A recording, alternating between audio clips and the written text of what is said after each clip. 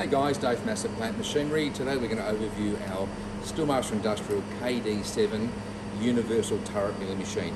This is the largest of our turret milling machines. We also offer a KD6, a KD5 and a KD4. Our KD7 has a 1520 by 340 heavy duty T-slotted table. As mentioned before, it has also the vertical and horizontal operation. In the vertical operation it offers a ISO 40 spindle. In the horizontal operation it offers a ISO 50 spindle, so a large 50 heavy duty horizontal spindle. The table feeding length on the KD7, which is a very important key feature of this machine, is 1100 long. So it's a ball screw drive 1100 table feeding capacity. Just over here, as you can see, it's got a large heavy duty setup table. So we've got plenty of T-slots there to suit your heavy duty machining. You've also got the extended table arms left and right hand side there as well. On all of our KD 4, 5, 6 and 7s we also have that standard with our power drawbar. So up the top there we have the power drawbar system that you can actually lock and unlock your spindle, your cutting tool. So simply engage and that will actually lock and unlock to save time and also workplace efficiency. We've also got the Z-axis spindle feed there as well, so that just engages your spindle feed and also your brake there as well. LED work light, coolants and all those key features are just standard on our turret milling machines. Over here, on this side here, we've got a 3-axis readout. So the readout there, X, Y and Z. As mentioned before, in the X-axis it's 1100 long feeding this way, so it's got huge capacities.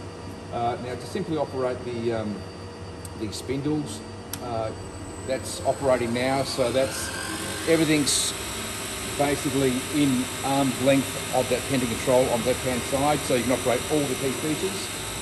That's got a variable speed controller there on your spindle, which is great.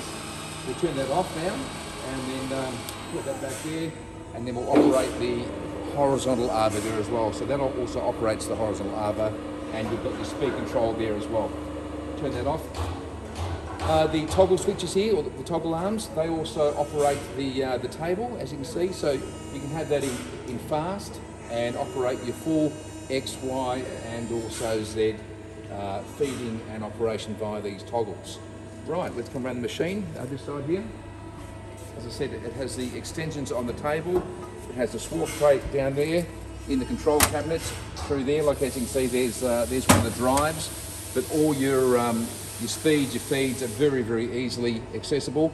Being a universal machine, of course, you can pivot the whole head around 180 degrees to actually operate this machine in a horizontal milling function, or simply place a big slab cutter or face cutter in there and do your 90 degree machining. Around the back, you can see inside the actual control cabinet here, as part of standard asset plant, we have all of the schematics there inside the machine. There's the wiring, the schematics, so everything's professionally laid out there with Telemechanic, Schneider Electrics and all standard off-the-shelf components.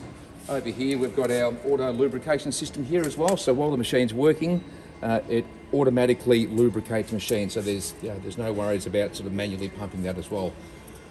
Heavy duty build, all these are pre-commissioned and pre-tested prior to dispatch Australia-wide. So there's our KD7 Universal Turret Milling Machine, offered by Asset Plant Machinery, and you can find that online at assetplant.com.au. Thanks and have a great day.